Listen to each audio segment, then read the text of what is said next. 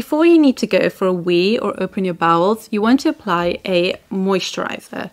The greasier the better, so ointments are the best, such as Vaseline, because this creates a protective barrier on your skin. If using an ointment preparation, take it out of the pot using a clean wooden spatula, spoon, or clean fingers. And then using your clean fingers, this should be applied directly to the skin with your fingers and be gently rubbed in. Ensure your fingernails are not rough or chipped, as this may scratch the skin, which is very delicate. So just like this. Afterwards, when you do your business, get a watering can and wash the area with lukewarm water. Just like this. Oh, pat dry with some toilet paper.